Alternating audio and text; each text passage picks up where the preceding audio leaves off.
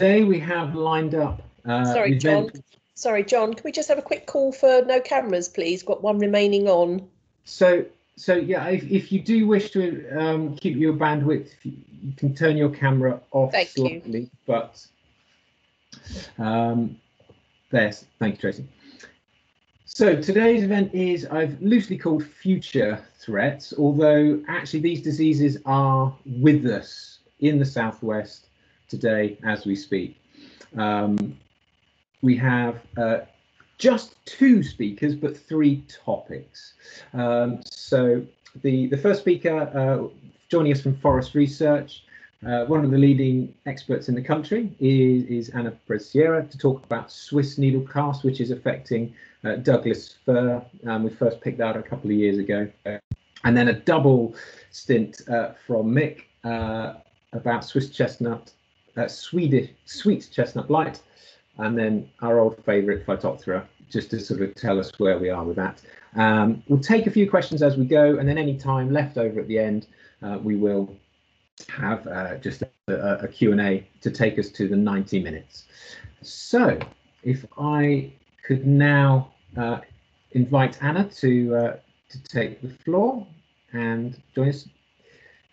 Hi. Welcome, Anna. Great to have you with us. Thank you for your time. Thank you for inviting me as well. Thank you. Okay, then I'm going to open my presentation. If I share this, let's see.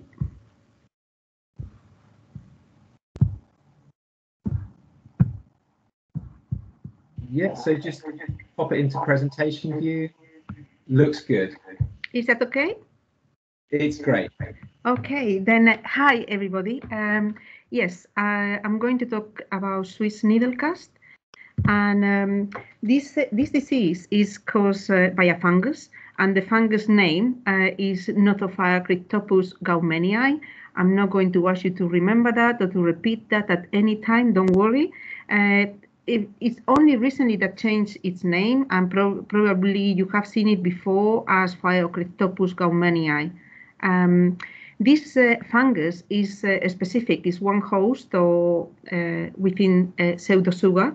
It is specific to Douglas fir, and also the bighorn Douglas fir that is also affected, that is Pseudotsuga macrocarpa.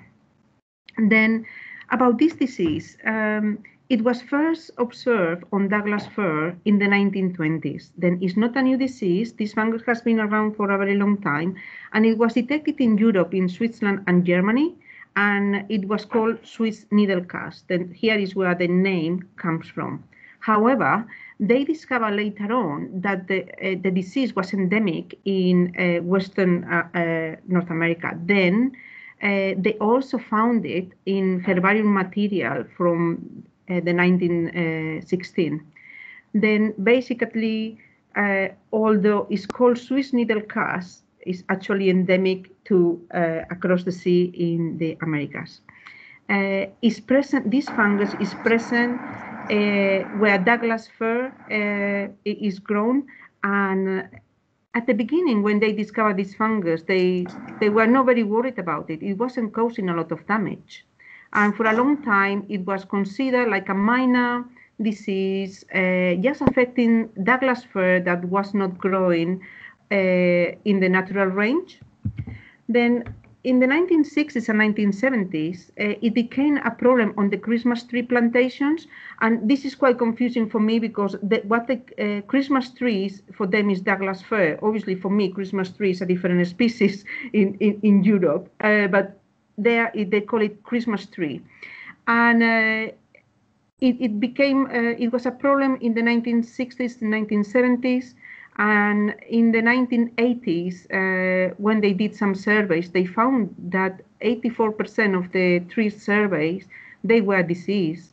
This was, as a result, they have important economic losses for growers, and they have significant losses in plantations, and the post-harvest quality was reduced. It's also present in forest stands, and since the 1990s, it has become an issue of concern especially in Douglas fir in Western Oregon and Washington. Then they started, as I said, this concern started in the 1990s, and the aerial surveys started in 1996. And just to show you, this is I'm giving you here the link. You can access this information. They have lots of studies about Swiss needle cast in Oregon and Washington. And this is just to show from the aerial surveys that were conducted from 1996 to, this is the latest figure I found, to 2018, and the incidence, the area of Douglas fir forest with symptoms that was detected during the aerial surveys. You can see from the 1990s, we have very, be aware that it is in acres, not in hectares. You can see the up and down and how it's increasing progressively over time. You can see how the number of infected trees is increasing, and it's very climate driven. And we will see in a minute what is driving this fungus, or what conditions are conducive for this fungus. Then this is a situation where we have a fungus that is endemic, that is not causing much damage, but over time, conditions change, and then it becomes a problem. And then, just to show, this is from some of the areas in Oregon and state, where you have the yellow dots here indicate moderate symptoms and crown thinning, where you can see the red dots over time are becoming more increasing. If you look to the in 2009, you can see stands that they are severely affected. What they look like from the sky, this is what they look like.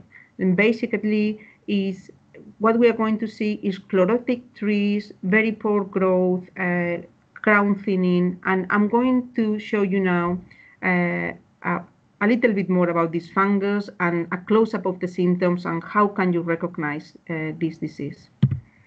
Then, as I said, the fungus is, I told you the name, Nothopharacryptopus gaumennii, and is widely distributed through the natural range of Douglas fir. And the fruit bodies of the fungus, you can, I mean, with a hand lens, you can see it very well.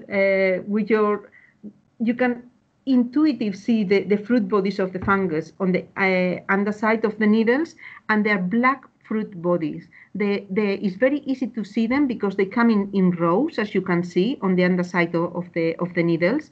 And you can see, normally you see these two rows of black fruit bodies. As I said, normally you can see it with your naked eye. Sometimes you need to have the hand lenses. Then this disease develop from when these fruit bodies emerge from the stomata of the needle. And what happens is these fruit bodies, they block the stomata of the needle. And therefore, the assimilation of CO2 is limited, and then they become chlorotic.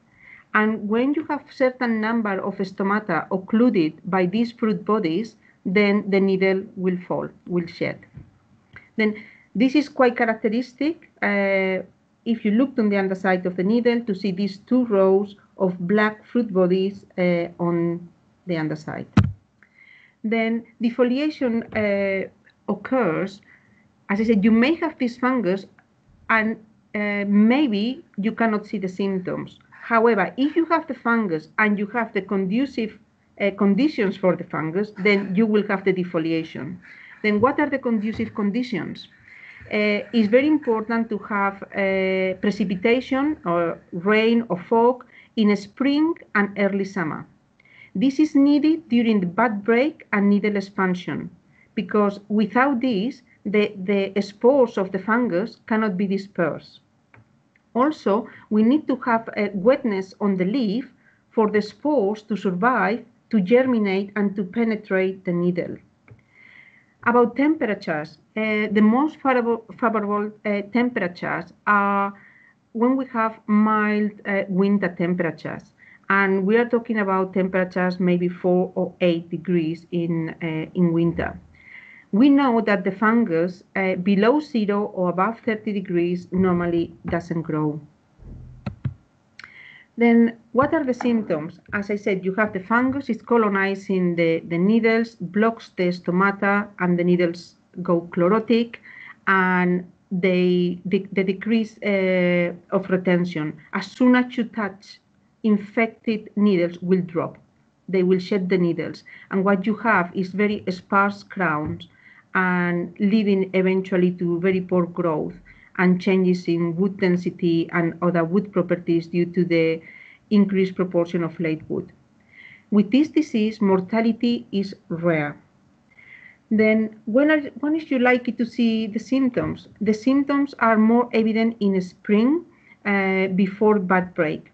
And normally when they conduct aerial surveys, they do it during this time. And it's normally late April or early May, as I said, when the symptoms are visible, but it's between May and July where we are going to see very clearly the symptoms.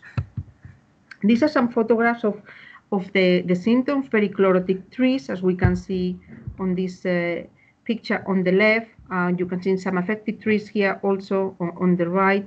And you can see that you have the New Year's needle there. They may look healthy, and it's the second or third year that they are affected and will drop.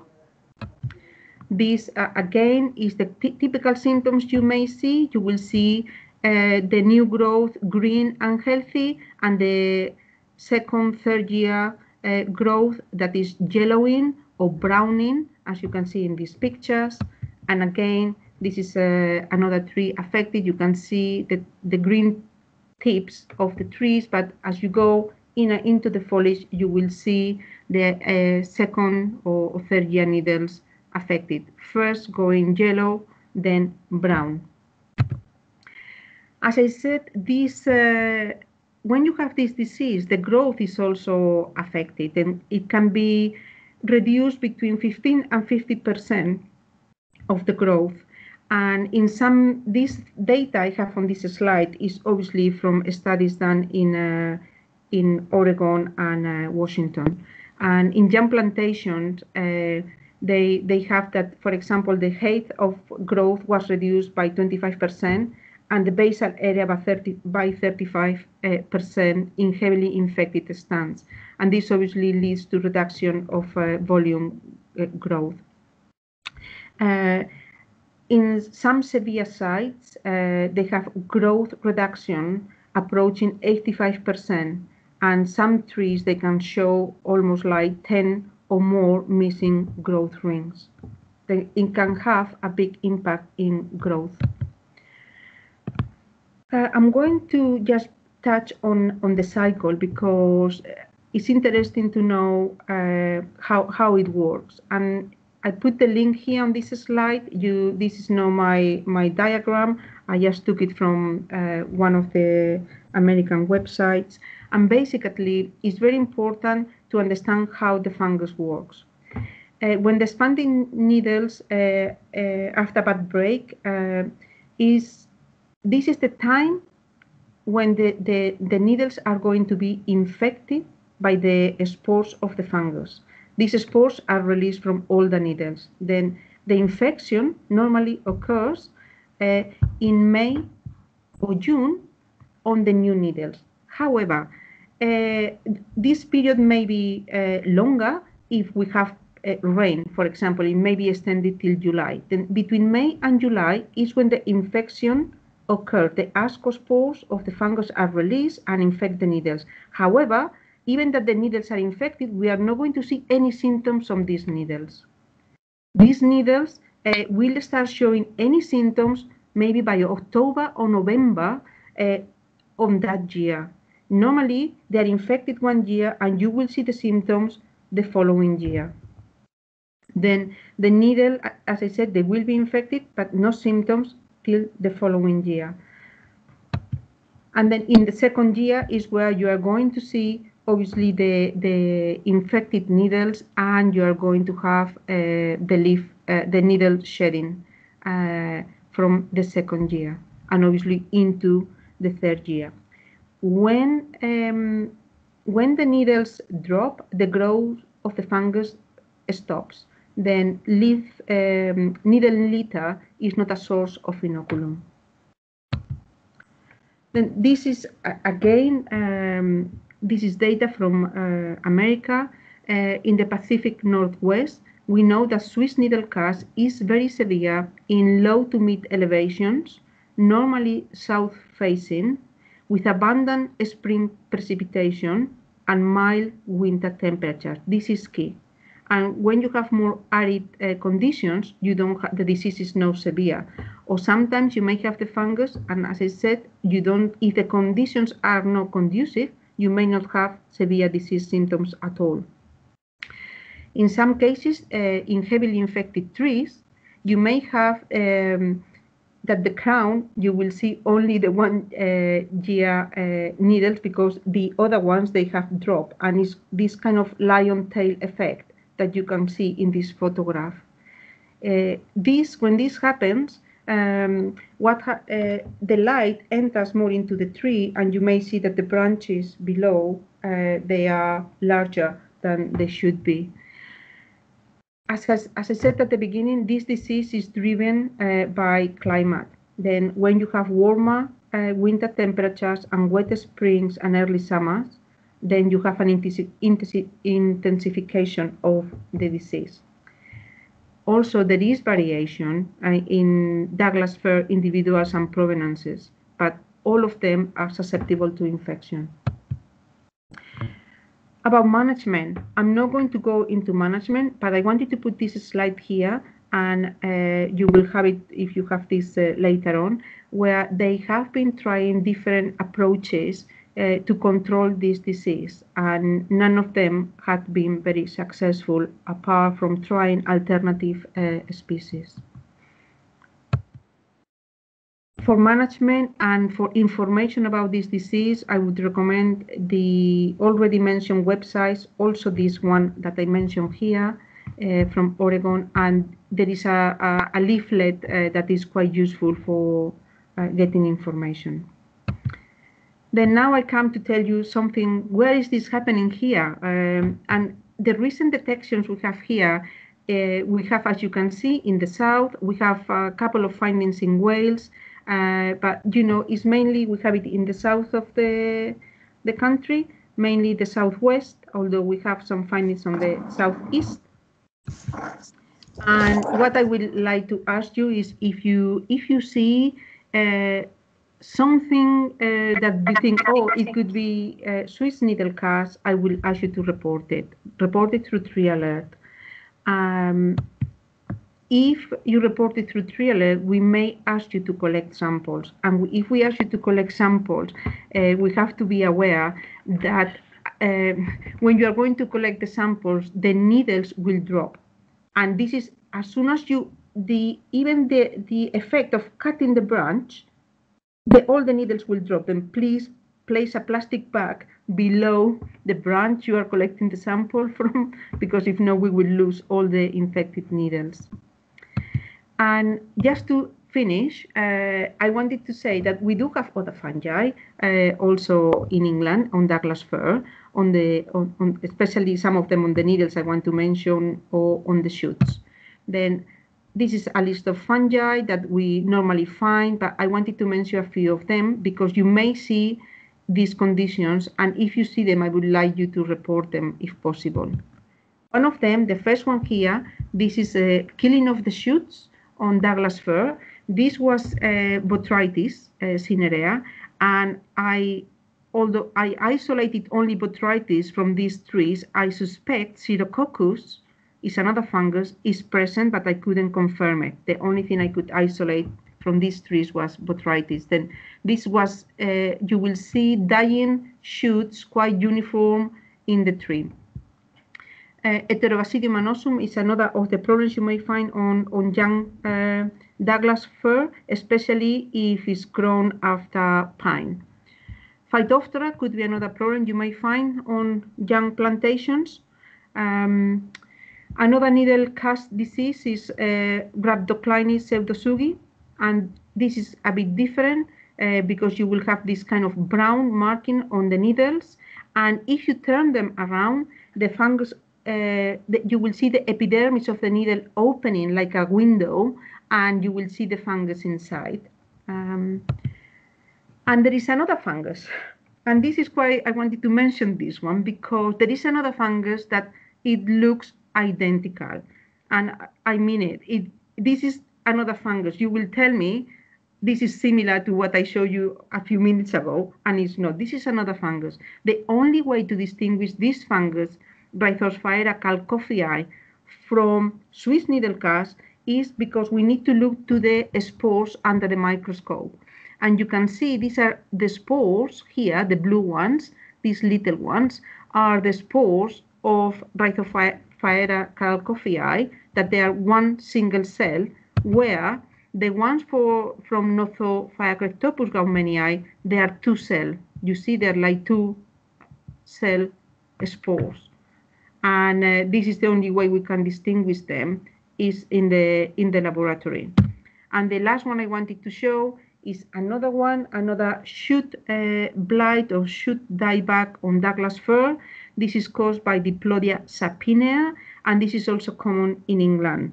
And if you have any, or if you see any of these symptoms, please, I would ask if you could report it through Tree Alert. And nothing from me. Thank you very much. Great, thank you very much, Anna.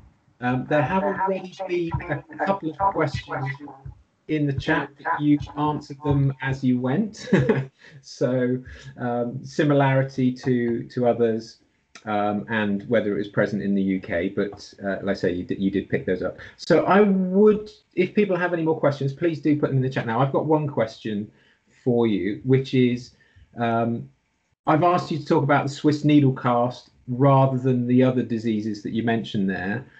Do you think that Swiss needlecast will become an increasing problem in the southwest? With the climate, it could be. That's why I'm very interested to see cases to be reported, because it was 2 years ago that suddenly we had an increase of number of reports, and then this is what we need to watch, because as I said, we have the fungus is here. It's not causing a lot of damage because we don't have the best conditions. However, it could be that in time it could become an issue. Especially we are replacing pine because of Dothystroma with Douglas fir in the south, and we are changing the host. And as the hosts become more prevalent and the conditions, if the conditions are conducive, potentially, yes, it could be an issue. That's what I would say. If anybody see any symptoms that they are worried about, just report it, because it will help us to kind of have the bigger picture of what is happening. That will be very useful. Great, thank you. I've put the link to Tree Alert already in the chat if people would like to see that. There's a hand that's gone up. I can't see. Oh, Mick, it's your hand. Hi, thanks, John and Anna. Yeah, just observation. Whilst I've been going around the southwest for the last couple of years, really, I've become more aware of Swiss needlecast, and I think that it's largely unreported or underreported in the southwest. So someone mentioned that they're based in Wiltshire. I've seen some pretty ropey looking Douglas fir stands in Wiltshire as I've been driving around. Yesterday I was in Dorset, down near the south coast, and on a Forestry Commission site there. And I've got some photographs, and I've got a sample in the fridge you'll be delighted to hear, Anna, that I'll send over. But that looked terrible in terms of the foliage and the defoliation on this site in Dorset. So I'll send that report on to you, Anna. But yes, I'd ask people to report it if they have suspicions. Thank you very much. Yes, and the best time to identify it, as I said, is between May and July.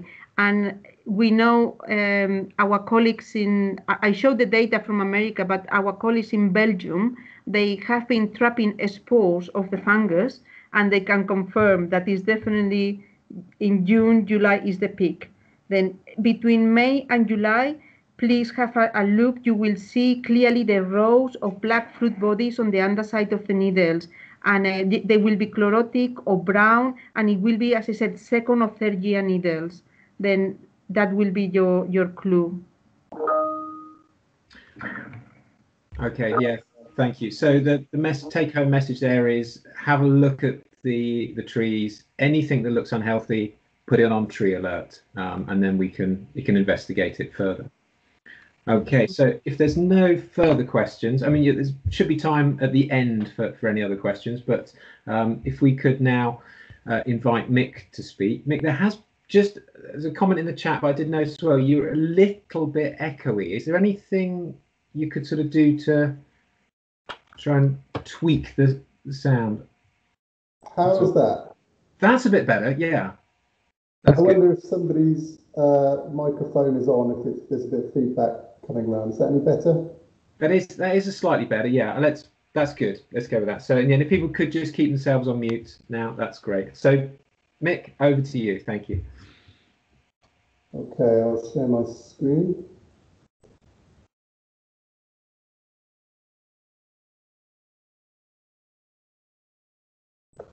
Can you see that okay? Yeah, that's great.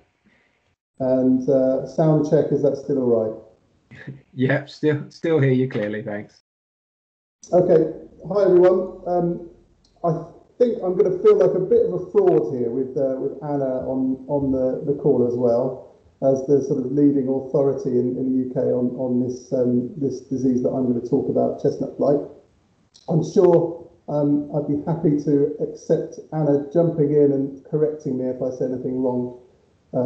But also, if there are any questions about it, I'm relieved to have Anna here to help answer some of them. So I'll kick off. I'm going to talk about this disease, chestnut blight. As John said at the start, it's although it is here, it's in the UK. It's first been found in 2011. It could be on the increase, and again, we're looking for people to report. Be on the lookout for symptoms and report it. I'm going to give you a quick background of the disease in the UK and beyond. Look at the life cycle and symptoms, and then I'm going to attempt to talk about the phenomenon of the naturally occurring hypervirus, which can be used in some circumstances to control or to manage chestnut blight. And then I'm going to give a brief update on remorum, but I'll pause in between so that there's a chance to ask questions. I think that's the best thing to do. So without further ado then, the background of chestnut blight. It's a fungal pathogen caused by the fungus Cryphonectria parasitica, and it primarily affects, as you would expect with the name, chestnut species, so Castanea species, especially Castanea dentata, the American chestnut, and then sort of next on the list in terms of susceptibility is our European Castanea sativa, European chestnut. It's had a devastating impact in the US. It's been present there for about 100 years, and it's all but wiped out their native American chestnut. The chestnut that remains there is just sprouts, really, just not trees anymore. They're just regenerating stumps. And it has also had a significant impact in Europe, and it continues to affect sweet chestnut trees in mainland Europe. We've been undertaking surveys in the UK. The Forestry Commission has been taking surveys in the UK since 2006 for this pathogen. And like I said, it was 2011 when it was first detected in the UK.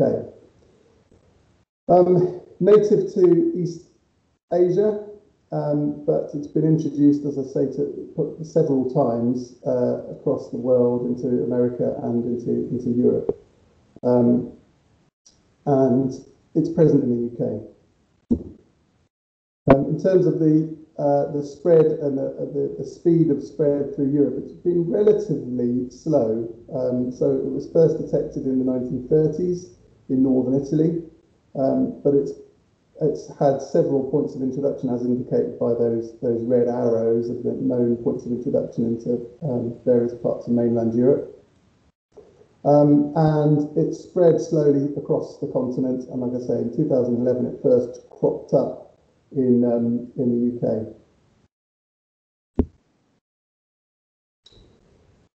Since 2011, there's been around 60 findings of chestnut blight in the UK,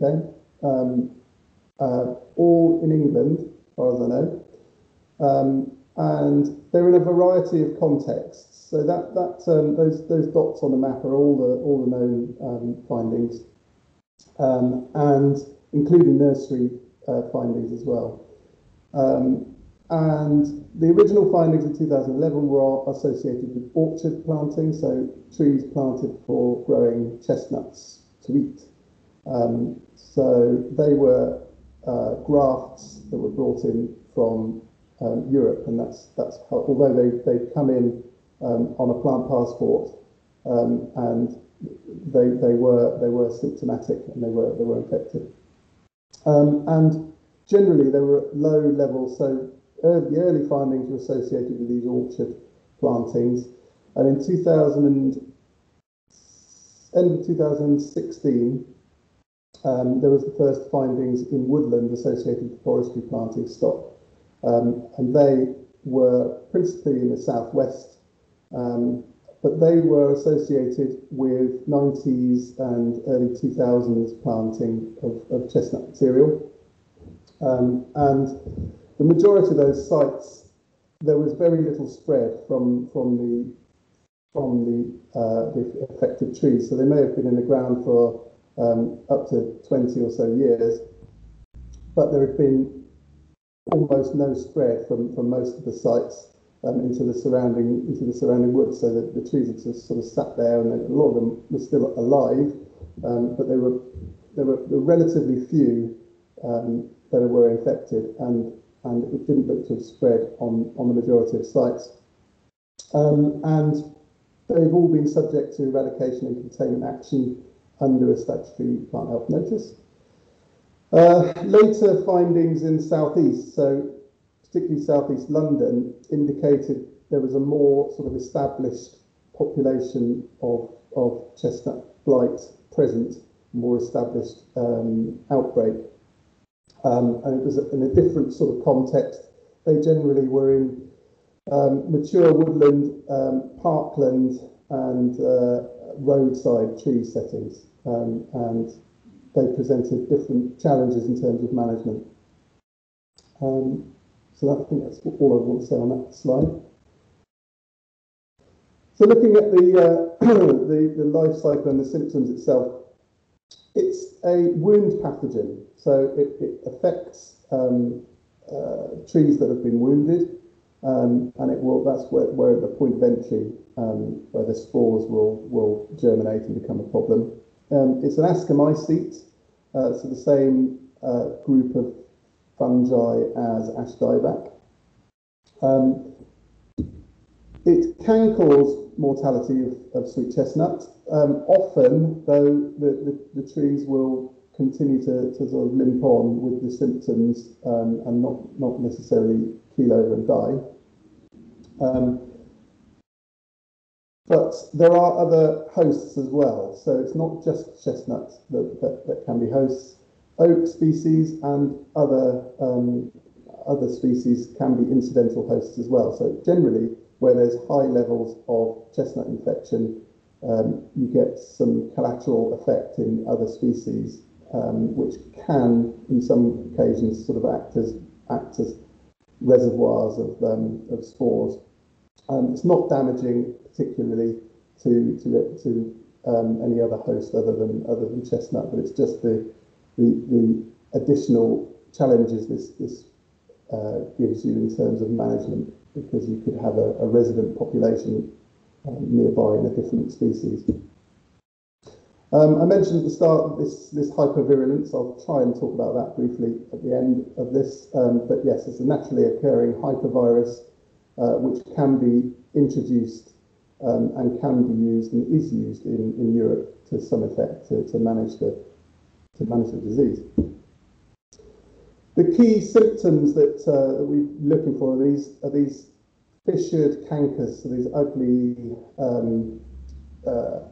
cankers on the stem. You get swollen and distorted stems, and you get the flagging of foliage. So affected foliage on branches can die and go brown, and then that draws your attention to an area of decline. And then when you investigate it, you often find one of these cankers which has caused it.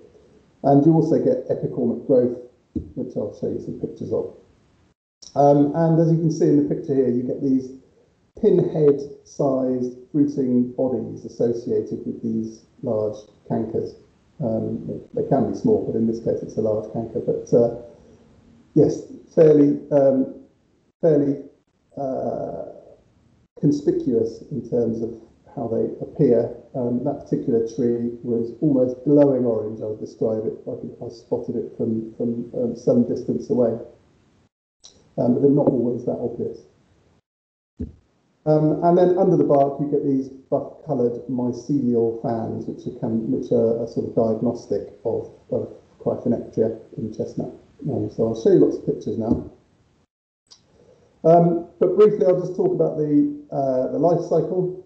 I mentioned it was an ascomycete, and it produces airborne spores, but it only produces airborne spores when it's able to sexually reproduce. And in order to do that, you need two different mating types, mating type 1 and there's a mating type 2. You need both to be present in order for these airborne spores to be produced. And in this country, we haven't seen evidence of sexual reproduction and these aerial spores being produced. Not necessarily to say that that hasn't happened, but we haven't found evidence of that. The majority of the sites that have been picked up have been moved around with asexual reproduction. So these conidia are the other types of spores that are produced asexually. And they are a lot slower to move around. They're waterborne and they don't float around, but they can be potentially moved around by animals and things. But primarily it's rain splash and rain movement. Moisture movement that will move these conidia around. Obviously you get an infected tree. The canker then produces the spores, or the fruiting body produces the spores on the canker, and then the spores then, if they come into contact with a wound on another tree or on the same tree somewhere else, then it will start a new infection and initiate a new canker, and the cycle continues. So a quick look at some of the cankers. It looks different at different life stages of the trees. So in the early years of when a chestnut's young, very young, the symptoms don't show up at all. So below about 4 or 5 years old, it's unusual to see canker symptoms developing. It could be that there's latent infection in these younger trees. Once they get to this 4 to 5 year old stage, with nice green smooth bark, they show up, like I say, very bright orange brown colour, not particularly fissured or swollen, but it's more the colour at this stage which is the most obvious feature. As the trees get older and into sort of pole stage chestnut, you would normally still have smooth bark, and then these cankers become really obvious then, where you get flaking and distortion of the stem. And I don't know if you can see on the right hand picture there, those two trees in the middle, there is sort of orange hue to them, which is, as I described earlier on, they sort of glow in certain lights if you see them at the right angle. As the trees get older, the cankers get harder to spot, so the natural fissuring of the bark starts to sort of disguise the cankers there. But you can see on the left there's two reasonably obvious cankers on that stem on the left, and one at the fork in the tree on the right. And you will get a bit of swelling as well on the stem, which can be an indicator that there's canker there. I mentioned this epicormic growth. That's really just shoots. It's sort of a response of the tree to stress. In effect, it's being put under stress. It's being almost pruned at that point, so it starts to send out these side shoots as a stress reaction. Not necessarily a direct consequence of the disease. It's more a reaction of the tree to the presence of the disease. But it can be a useful feature in terms of spotting cankers, because you see this profusion of shoots, and then it draws your eye to the sort of correct point on the stem to look for a canker. And then when the trees do get mature, it becomes really difficult to spot the cankers. But the epicormic growth is what you can use in those circumstances to alert you to a tree that's under stress. Unhelpfully, chestnut tends to do this rather a lot anyway, so you do get perfectly healthy trees with lots of epicormic growth. But something you can check is at the base of this epicormic growth, is that if any of it is dying off, then you can sometimes see the orange cankers on the epicormic growth itself. And sometimes as well, you'll see the orange fruiting bodies sort of poking between the cracks of the mature bark. And this is the flagging symptom that I talked about. You get a shoot that dies, and then when you look more closely at it, you can go and investigate and look more closely. And if you look further back down the shoot, oftentimes you'll find an associated canker. So that's just a useful sort of feature to look out for. And of course, dieback. These are actually pictures from some of the sites in southeast London. So you can see where dieback is occurring in the crown, but these trees are still alive. They've probably been infected for some time, but they're still alive. Anecdotally, the picture on the right there, that's a tree next to a bus stop. The tree officer for the council there said that he'd been removing dead wood from that tree for about 20 years. Not to say that it has been infected for 20 years, but it's possible. And if that tree was subject to long-term infection, then again, it's still relatively full crown and relatively healthy, just with bits of dead branches sticking out. And under the cankers, you get this characteristic mycelial fan. So if you spot something like that you suspect might be chestnut blight, then something you can do is look underneath the bark for these buff-coloured mycelia, and that can be fairly diagnostic. So that's sometimes you will find these orange fruiting bodies associated with a different species of Cryphonectria radicalis. But you don't get this buff-coloured mycelial fan underneath, which is indicative of this chestnut blight causing pathogen. And that's just me showcasing my amazing photography skills through a hand lens on the right. You can see they're quite pretty buff-coloured mycelial fans. And I mentioned the fruiting bodies. We've seen that photo before. Yes, really bright, vivid orange fruiting bodies, and they. How could I describe them? Well, the next photograph probably describes it better than I can say. But they erupt through from underneath the bark. They're not little bobbles that sit on top of the bark.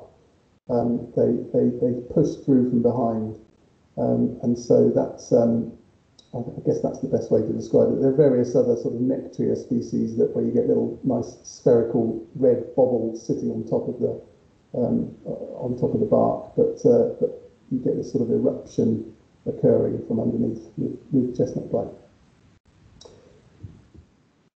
It doesn't just affect live material, it can affect dead material. This is a photograph from one of the sites which was subject to eradication action.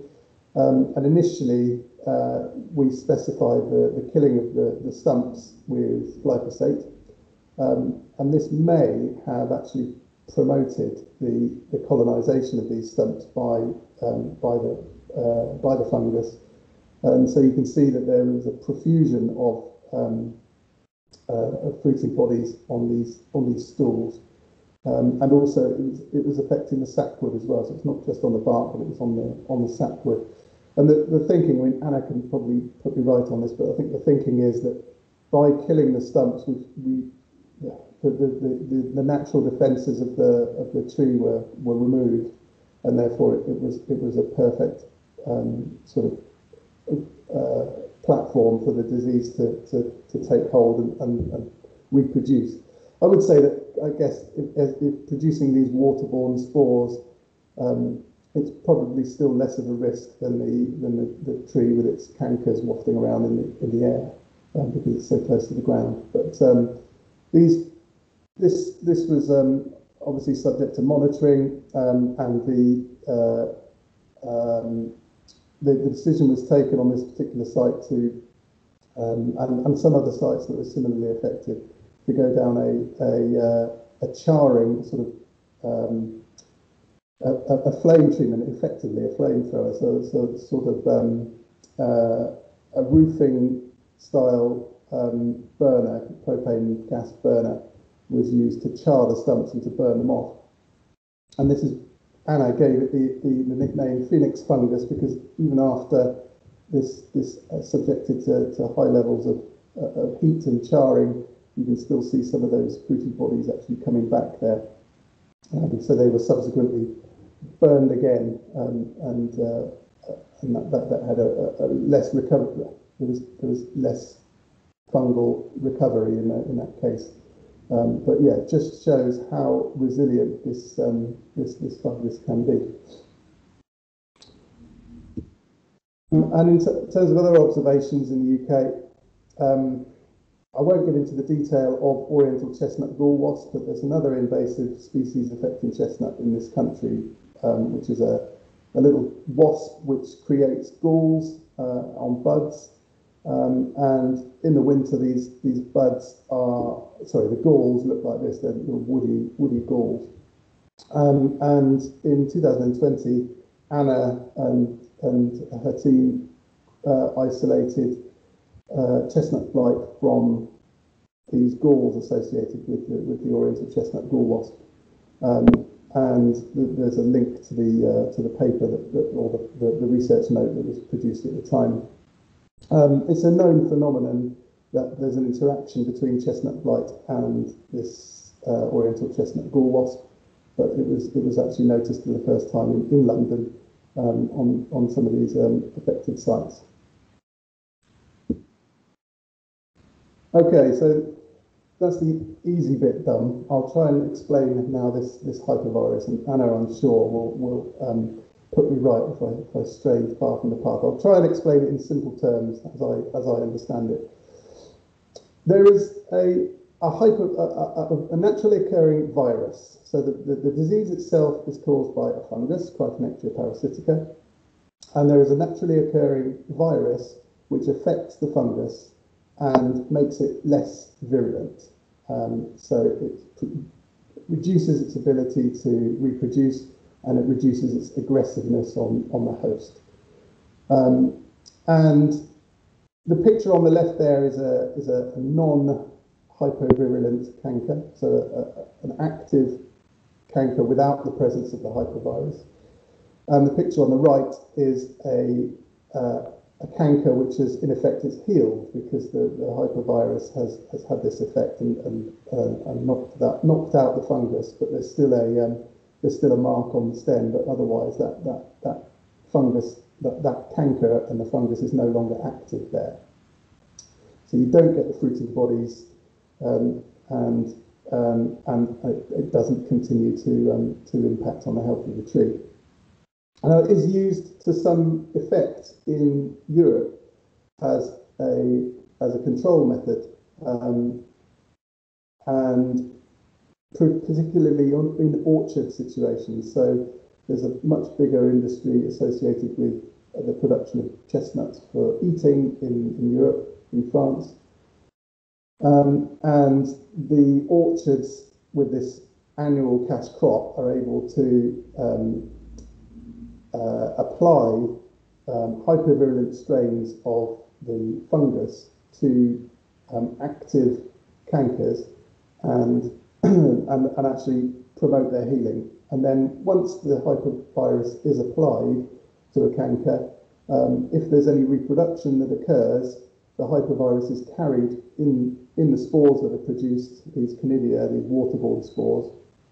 And then if those spores come into contact with another canker, then it can have this same healing effect, and in effect the virus then spreads through the population of the fungus.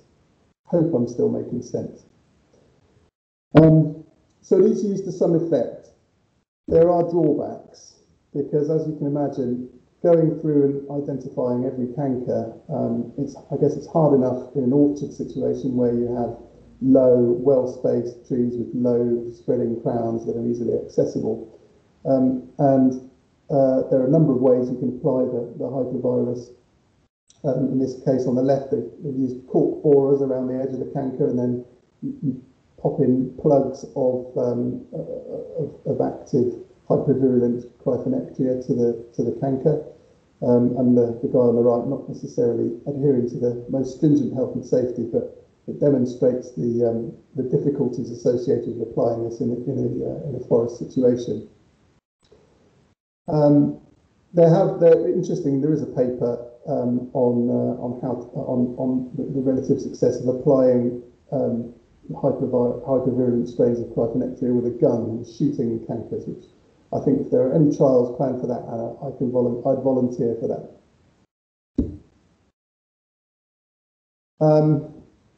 Like I said, it's a possible long-term tool, and it's not a silver bullet, because there are lots of hurdles to overcome, not least the careful licensing which would be required to actually use this hypervirus in this country as a long-term management tool, but it is something which is a possibility in the future. Anna and her team have found the hypervirus naturally occurring in the UK in some of the isolates of chestnut blight which have been found, but they've only managed to detect it in a very small number of isolates, which suggests that one, again, the actual fungus itself has been here probably a long time for the hypervirus to become established. But also, I can't remember what I was going to say for number two, but I'm sure it was important. It might come back to me. I've made the point about it being difficult to apply to mature trees. But yeah, in terms of an application to a forest situation, it would be very difficult. And its effectiveness is determined by the genetic population of the number of strains, different strains of Cryphonectria that are present. So in the UK, there have been a number of separate introductions, which might mean that the hypervirus is, if we are able to introduce it, might struggle to spread naturally through the populations. So it might require quite intensive work for it to be successful. So hopefully I stumbled my way through the hypervirus part of the talk without sounding like a complete idiot. Just to remind you of the three main symptoms: these fissured cankers, the orange fruiting bodies, and the mycelial glands under the bark. And if you do suspect that you've seen any of these symptoms, then please do report it via tree alert. There is more information available. There's loads of information on the Forest Research websites, on the EPO website, and there's a nice little short video as well, which was produced by some of Anna's colleagues in Macedonia. And if you're really interested, that paper at the bottom is a really useful summary paper which explains everything in much more detail than I've been able to do here. So that's me for chestnut blight. Shall I try and end the slideshow? Great. If there are Thank you, questions, hopefully Anna can help. Got a couple of questions that have come in, so I'll invite the people who are asking the questions to unmute themselves and ask. Shona Morton, would you like to ask your question? Hi Mick, thanks for that. I was just wondering if timber quality is affected in chestnut by the cankers, or if it's just the case that growth slows right down and or the trees cark it. A bit of both, I would say. The cankers are a distortion of the stem, so they will cause a problem in terms of timber quality, but it will also affect the vigor and trees. But it's yeah, a bit of both. Thank you. Just a follow-on question from me about that. Is there any restriction on the sale and movement of infected timber?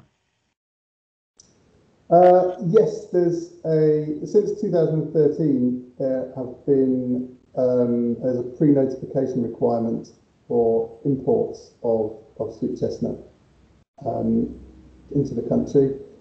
If there's a finding on a site, then it would be subject to containment measures. So chestnut and oak would be restricted and would be subject to licensing to move material from those sites. But in general, that hasn't been something which has happened from the sites that have been affected so far. And in most cases, it's been burnt on site. Okay, thank you. And there was a question from quite near the start from Rupert Lane. Rupert, I'll invite you to. Yeah, I was just wondering what time of year the fruiting bodies are visible. All year round. I think they're more prevalent in the summer, but the conidia can be produced at all times of year. But yeah, probably more in the spring and the summer. But it was first picked up in January on the site that I'm thinking of. There was definitely fruiting bodies in January, so all year round. Okay. Great, thank you. So there's no more questions. Well, there's one about an internal FC IT issue, but we won't go into that in any detail. So yeah, I think unless anyone's got any more questions they want to just chip in with, we can jump back to you, Mick, to take us on to the third part of today's talk. Can Mick just try moving further or closer to the microphone? Because I had a feeling that made it a bit better when he was closer. I'm not sure. Yeah, I think it's the echoes. I will. I've got a new webcam especially for this presentation. So I will disable that and see if that makes any difference.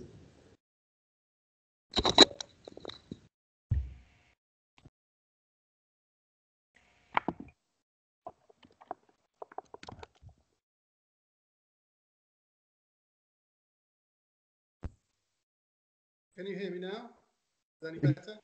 The sound is better, but you're now quite quiet. Okay. Try the Donna headset. Okay, third time lucky. I'm sure this one will do it. How's that? I think that's the best yet. Still not perfect. Okay. I'll see what I can do the next time. Okay, you'll have to put up with me staring at my screen and looking away from the camera, but hopefully too annoying for people. Right, let's share my screen.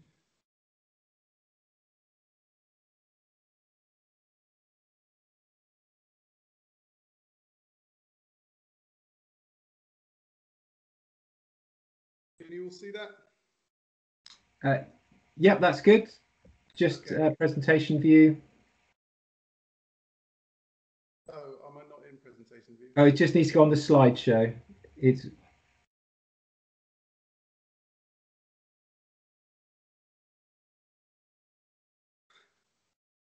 If you're working on two screens, Mick, I think you're sharing.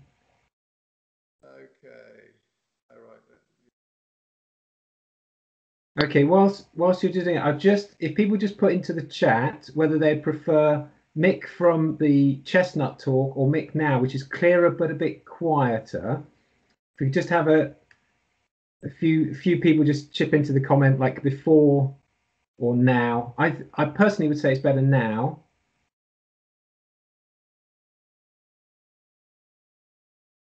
Oh, okay, we're getting a split there, pretty even. I'll shout. That's good. I think, yeah. Can you see the screen now? We can. I've got a perfect slideshow. Good. Okay, I will. I've now got three screens open. So, can you see that if I cycle through like that? Yep. Yeah, that's flicking through. Fine. Okay. Thank you. Sorry about the technical issues. So Phytophthora ramorum, I'm going to give a brief update on Phytophthora ramorum. It's been a very busy year for Phytophthora this year. Just to remind everyone, this is a highly destructive plant pathogen. It's notifiable, and there's been an aerial survey program undertaken since 2010 to survey for this disease. It affects numerous host species, including primarily larch species and rhododendron, but it has lots of other host species as well, both forestry species and ornamental and heathland species such as bilberry. So it can affect different habitat types. Like I say, it's for this reason it's subject to annual surveillance and statutory action. The hosts we've got shown there on the left-hand side, you've got this larch tree showing bright orange brown foliage, which is typical of dieback caused by Phytophthora ramorum. We've got rhododendron infection at the bottom, and black bleeding on beech trees, which are commonly found in association with infected rhodo or larch.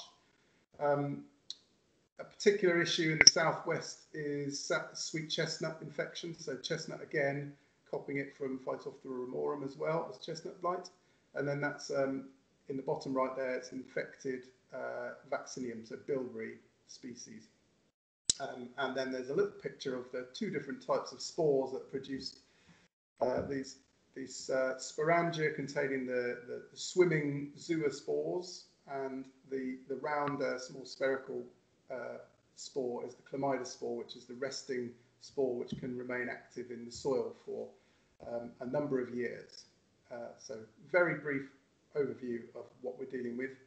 I'm going to give you an update from the survey programme this year. So 2020, as I mentioned, it's been a very busy year for Phytophthora ramorum, probably due to conducive weather in 2019. So it wet and warm in periods at the right periods in 2019. This is our aerial survey summary. The bright orange shows the National Forest inventory that has been surveyed this year. In comparison with 2019, we actually managed significantly more coverage. We had multiple outbreaks of oak processionary moth in 2019, which we had to factor into our surveys. Luckily, it was not a busy year for ramorum in 2019. We had delays at the start of the season due to COVID-19, and we had to make adaptations to the aircraft. It's normally done from a helicopter with 3 crew on board, 3 Forestry Commission employees on board, and a pilot. But due to social distancing requirements, we had to put a bulkhead in and just do it with a single crew man and photographer. So that led to capacity issues, and I guess it would have reduced, our effectiveness to a certain extent because we only had one set of eyes staring out of the helicopter. But despite that, we still managed 20 flights over the season. In terms of England coverage, over 34,000 hectares of larch was surveyed, and roughly 50-50 split between public forest and private woodland. And if you look at our how much woodland we actually covered in that period, it's nearly 800,000 hectares, which is 60% of England's woods. So we got good coverage compared with 2019. But unfortunately, there has been lots of findings this year, or rather 2020, so this survey year. Generally, there's been an expansion of Ramorum. We've got 255 positive sites, which roughly equates to about 1,000, over 1,000 hectares of larch, which has been affected. And that's the highest amount in terms of area coverage that we've had since the programme began in 2000 and I think 2011 was our last time we had such high levels of infection. So it is a real spike. We've had infected larch and sweet chestnut observed in new areas, new geographic areas, most notably the East Midlands. So we've had heavy infection in areas of the Peak District, and you can see the red squares in the middle there, showing this new areas of infection. We've also had intense symptoms and mortality in the northwest, so primarily in the Lake District, but Lancashire also. So high levels of infection up there. Further down south, although it's higher than it has been in recent years in the southwest, the number of findings in the area affected is not as bad. So the majority of the findings were up north. There have been local hotspots and generally sporadic findings across the southwest and southeast, but there's various hotspots. The other notable areas of new geographic spread are, you see that dot in the Welsh Marches, and findings this year. There's been multiple findings in the Forest of Dean. So the Welsh Marches have so far for the last decade managed. We've never had a finding in larch in there, so that's a significant development, and there's quite a lot of larch in those Welsh Marches as well. And similarly, or colleagues in Scotland and Wales have observed a similar increase, and that may be associated, or those Welsh Marches and Forest of Dean findings may be associated with the increase in findings across the border in Wales. Excuse me. And finally, for the second year running, we've had an increase in the observed levels of the bark beetle Ips cimbri, which I'll briefly talk about at the end of this of my slides. Just to show you some photographs from the survey activity. This is a site in the East Midlands. All the grey, brown trees in the middle are unfortunately infected larch. There was an association on a lot of these sites with infected rhododendron. So either there's been rhododendron there that's been an infection bubbling away and it undetected, or there's been an actual documented history of infection in rhododendron at some of these sites. So that was a significant factor, we think, well, it's always been a significant factor, and it always pays to remind people that rhododendron is one of the things that's driving this epidemic. And if you have rhododendron underneath larch or near larch, then it's an accident waiting to happen. So I would urge people to take up the tree health grant to clear the rhododendron before it becomes a problem. But that photo on the right there, you can see the larch is affected, the thin crowns or absent crowns, and then this rhododendron underneath it, which is showing signs of infection. I mentioned this high levels of mortality in the northwest. So sadly, this is in the Lake District, Grisdale. Again, high levels of larch infection. So it's reminiscent for those of you who sort of lived through the high levels of infection in the southwest back in 2010, 11, 12. This is reminiscent of that sort of landscape scale damage, unfortunately. This is probably the worst site in the southwest. It's obviously completely cooked. The larch in there is almost completely dead. Wouldn't say that was typical of the southwest, but that is one of the cases. So again, indicating that there has been a high level of infection this year. The next photo is more typically what we've seen across the southwest. So generally smaller numbers of trees affected, not the whole lot. But unfortunately, these sites will still be subject to statutory action, and a lot of those green trees will have to be felled because many of them will be harbouring latent infection. Due to I guess the difficulties and the amount of larch that was being picked up by the aerial surveys, we normally do a dedicated sweet chestnut flight, at least one, but this year we haven't managed to do a dedicated sweet chestnut flight, but we have still picked up evidence of infection. So you can see the larch is obviously struggling there and highly sort of symptomatic. This was a site in Dorset. But adjacent to that, you can see decline in, like I've circled there in the slide, of sweet chestnut crowns as well, which is also a sporulating host and subject to statutory action.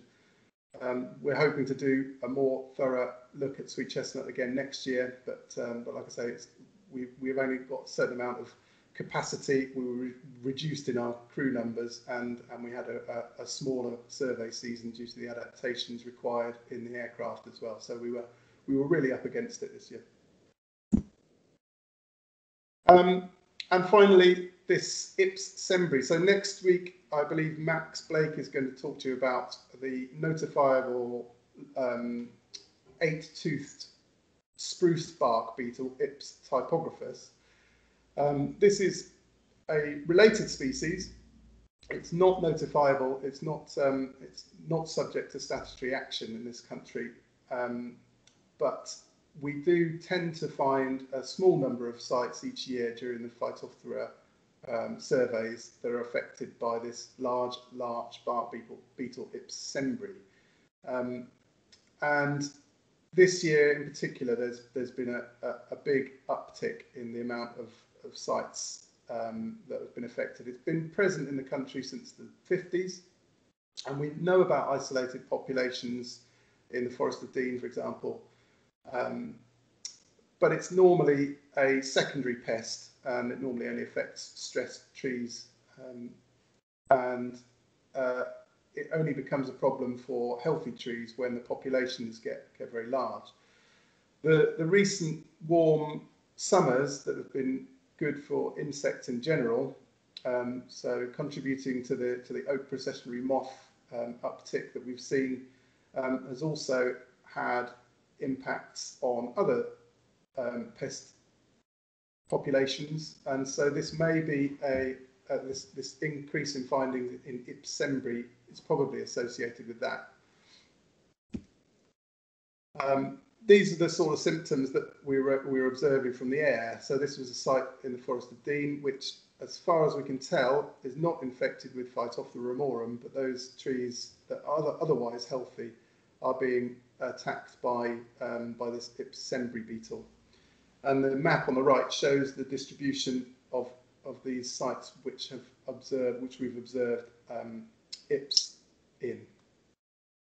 So that's something that we are looking at with Forest Research, and hoping to investigate this more to see if this is likely to become more of a problem.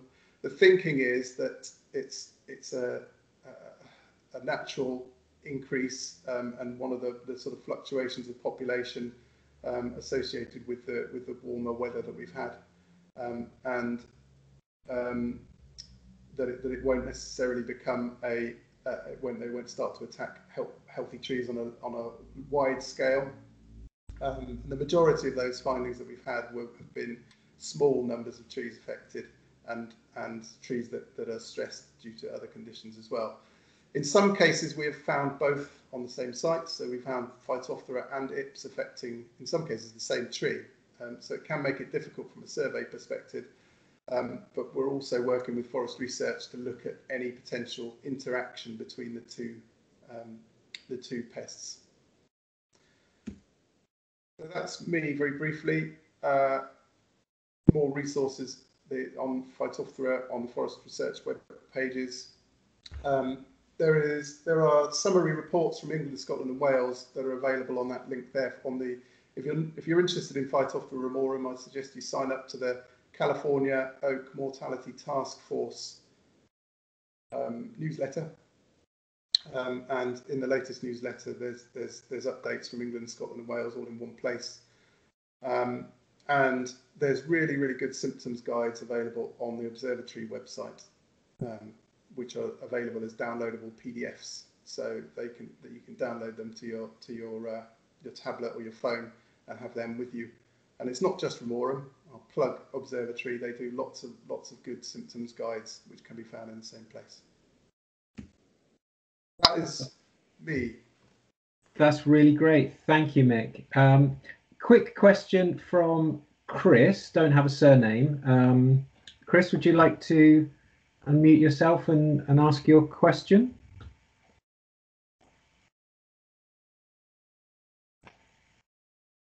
If not, I can't hear you, Chris, but I'll ask the question in your stead.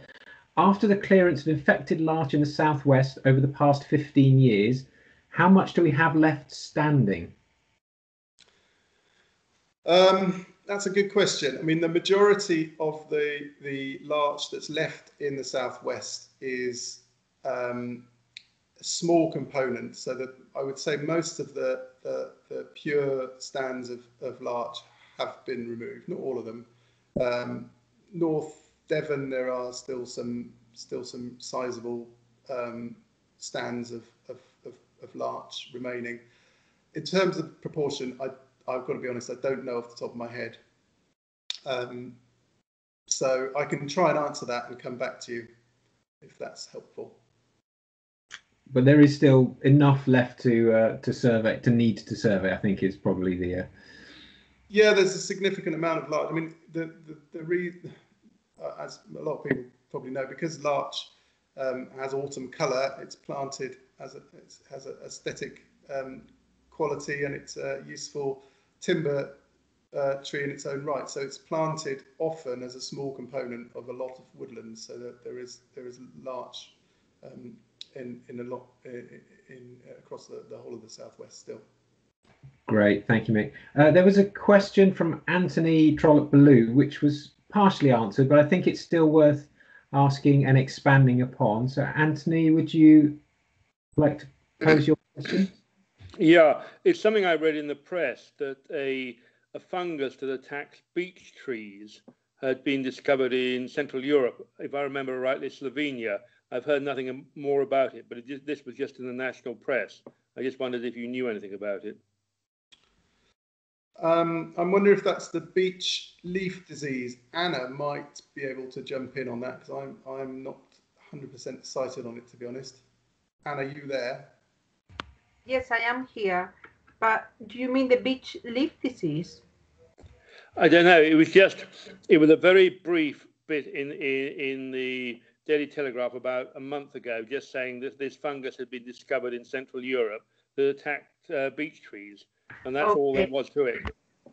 Okay, it could be. It's called Petrarchia. I can send you a link because I think we have some information already online.